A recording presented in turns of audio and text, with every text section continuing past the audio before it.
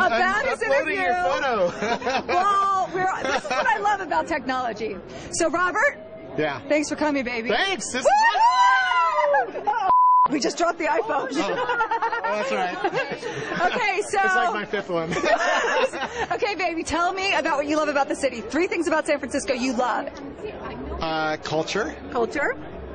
Technology. Technology. This is the home of it all. Yeah. Right? Twitter's here. Everybody's here. And I live here, too. Food. Oh, yeah. Food. Favorite restaurant? Oh, man. That's too hard. Okay, one of your favorites. I can't even pick one. In-N-Out. Oh, you can't! No. Okay, we know you love sushi. There's so many sushi places, but the best sushi place is actually in Sausalito. Okay, tell us about that. Sushi Ron. Okay, Sushi Ron. That's the best sushi restaurant in the world. And they actually won Iron Sushi Chef Award. I mean, that place is crazy. Very expensive. It's only for very special occasions, unless you're rich, Unless you're on Twitter or Facebook or Google or Yahoo. They take sushi to another level. Sushi there is art. And it's Sushi 2.0. Sushi 4.0. Oh, 4.0. It's way beyond 2.0 over there. Okay, so besides sushi, what do people have to do when they come to San Francisco? Well, the stereotypical stuff. Go and eat a crab dish on Fisherman's Wharf. Go to see Golden Gate Bridge. Go and, walk up the Coit Tower. Go and, shop at Macy's and Union Square. All the stereotypical stuff. I mean, you got to do that, right?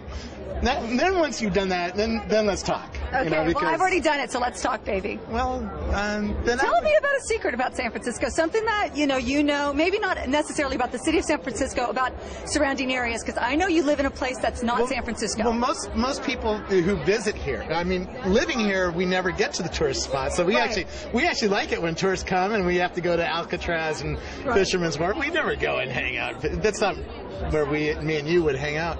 I would say walk around the neighborhoods, walk around, North Beach, and enjoy the sights and smells.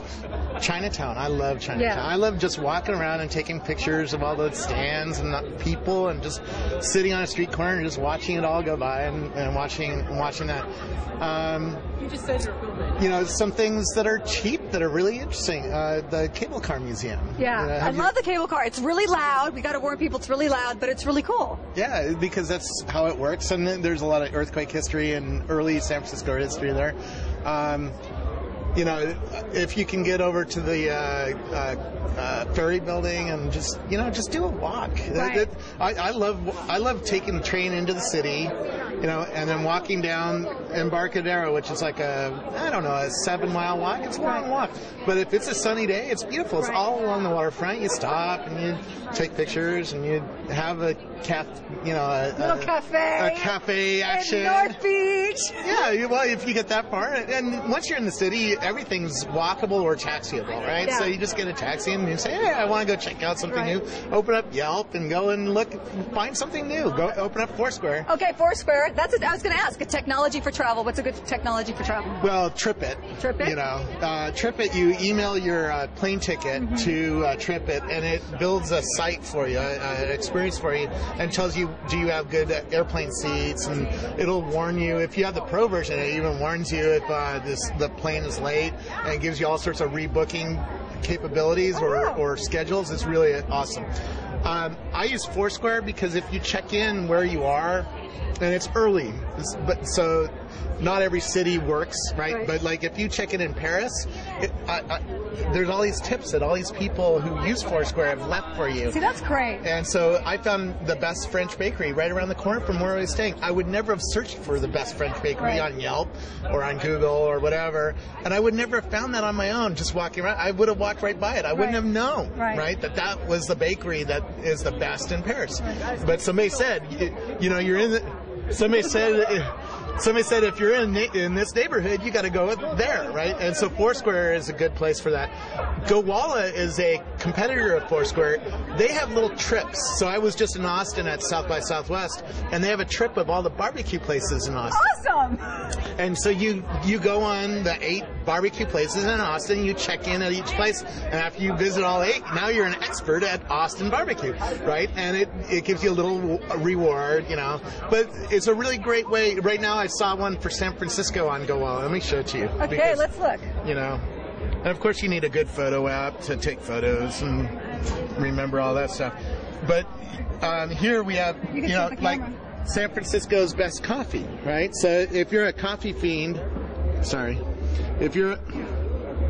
if you're a coffee fiend, there was San Francisco's best coffee. There we go. It shows you where on the Google map it is, and it gives you 4 places as soon as the AT&T answers.